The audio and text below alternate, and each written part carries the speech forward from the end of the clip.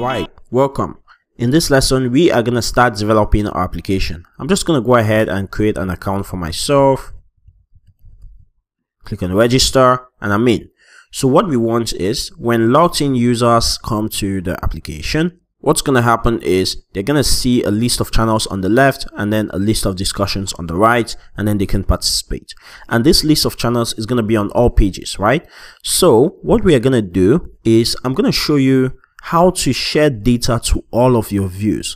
And what this means is if you have a piece of data that you want to appear on all of your pages, there's no need to return it on all pages. Like if you come to your welcome or your home controller and you want to return the channels, you're gonna have to come right here and say with channels, right? And if you have the channels on all pages, you can't do this in all of your controllers.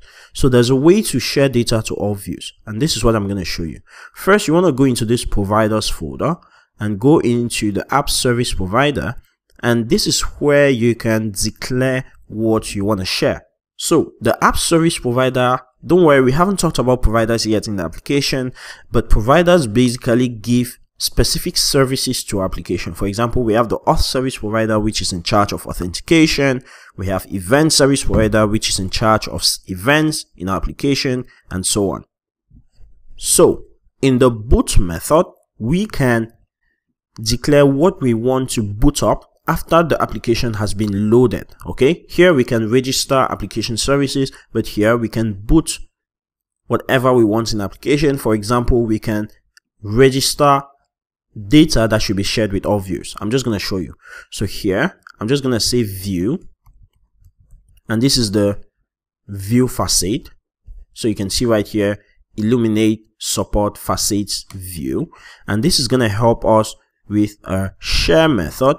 And what it does is it takes a key, and this is going to be channels, and it takes a value. So for example, let me just show you right here. I'm just going to pass a value of channels right here, and I'm just going to say name is channel 1. Okay, which means that this array is going to be available in our application. So let's go to our app.blade.php, which is our layouts file right here. And what we're going to do is I'm just going to come right down here to where we have the main, and I'm just going to have a check. So I'm going to say auth else and auth. So if the user is authenticated, then we're going to have a different template. But if the user is not authenticated, then this is what we're going to have, just to yield the content. But if the user is authenticated, we are going to be yielding the content, but we are also going to have a navigation menu. So I'm just going to have an unordered list, the list group, and then here we're going to have the list of channels. So I'm just going to do this channels, and notice that this is in the layouts file.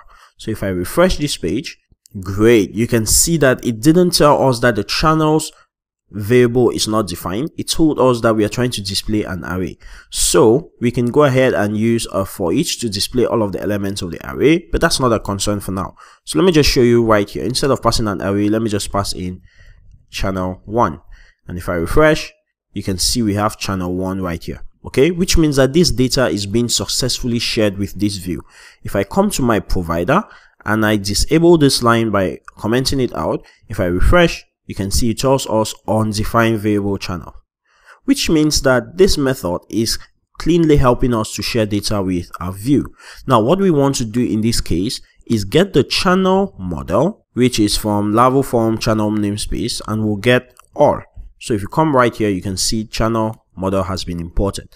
So you can see view share channel, and we have channel all. Okay, so if I refresh, you can see we have a list of all the channels right here, and this is what we are going to use to actually display the list of channels that the user will see. So in my app.blade.php, I'm gonna come here and I'm gonna have a for each channels as channel and for each, and then I'm gonna have a list item.list group item, and here I'm gonna print out channel name, And if I refresh this page, great, you can see we have the unordered list right there. But it doesn't look very pretty, so let's just go ahead and format it. So we want to make sure that this is divided into a row. So I'm just going to have a row, and this is going to have the call mg4, and I'll paste that unordered list right there. And this is going to have a call mg8, and I'm going to yield the content in there. Awesome. So if I refresh, great, that's divided. But we probably want to wrap this in a container, so I'm just going to give this a container class. Okay, and if I refresh, great. But the home page has changed. So if I go to the home.blade.php, you can see it also has its own container. So what we want to do is make sure it has only a card so that it spans the full width of the column mg8 class that we give it. Refresh. Awesome. So we have a list of channels on the left, and we have a list of discussions right here. Now this is what I want you to master. Remember, to share data, you need to just fetch channel all right here, and it's going to share the channels key to all of the views. So all of the views you have in our application are going to have this channels variable.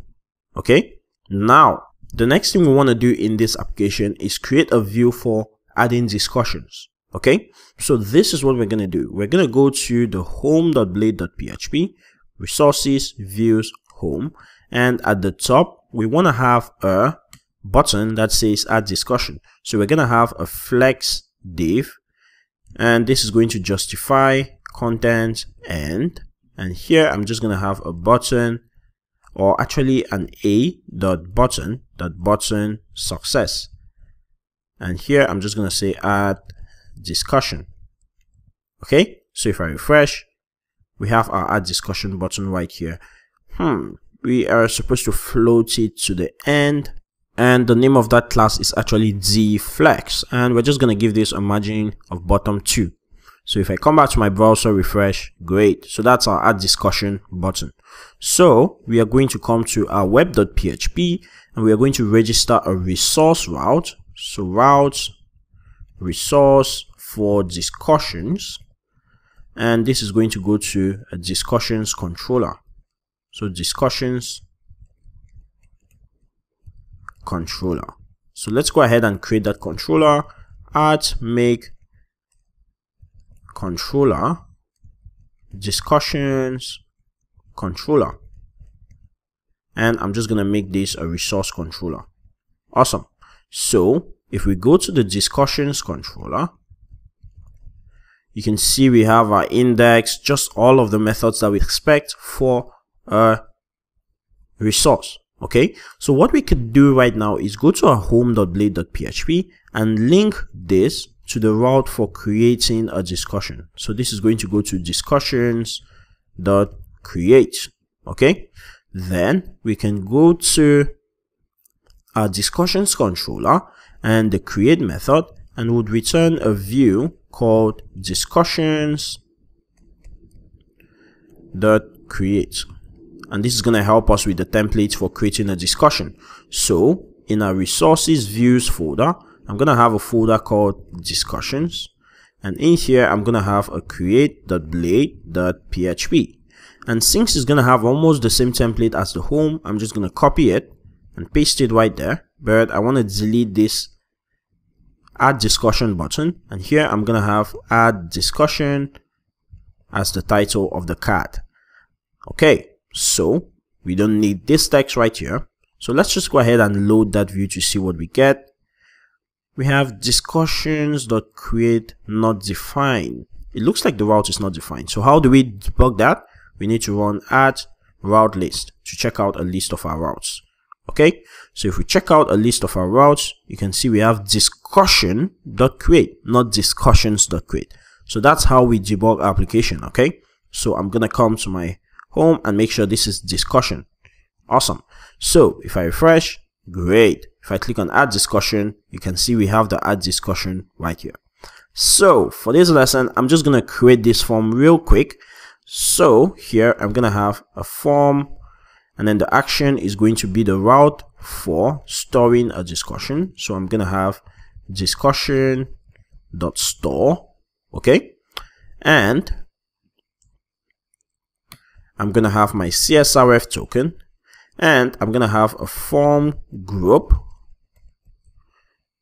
and I'm going to have a label for title, and this is going to be title. And here I'm going to have an input.form control, and the type is going to be text. The name is going to be title. Okay. And the value is going to be empty string, and we're going to talk about this value right here. So if I refresh, yeah, this is supposed to be in the template for a discussion. Okay, so I'm just going to undo these changes real quick. Make sure this is still the dashboard, and then in the create.blade.php, I want to paste that form right there. Okay, so if I refresh right now, great, we have our title, and then we also want one for our content, so I'm going to add it right there.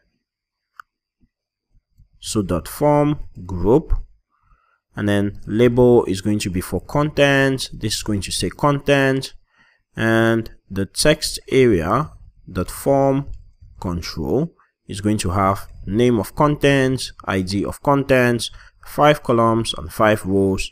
And finally, we are also going to have one for selecting a channel. So I'm going to have form group, and we're going to have a label for channel. This is going to be channel. And finally, a select.form control named channel, and the ID is going to be channel. And here we are going to loop through each of the channels that we have. And remember, since we shared this with all views, the channel is also available in this view. So for each of the channel as channel, and for each, we are going to have an option right here. And this option's value is going to be the channel ID. So channel ID. And here we're going to print out the channel name. So channel name, like that. Okay, so if I come back to my application, give this a refresh, you can see we have title, content, and a list of channels right there, so that we can select which specific channel this discussion is going to be for. Finally, let's just go ahead and add our submit button. So we have button success, and this is going to say create discussion. Okay, and the type is going to be submit. And if we refresh that page, great, we have a button right there. And now it does nothing yet. Awesome. In the next lesson, we are going to continue with the process of creating our discussion. We'll save it directly to the database.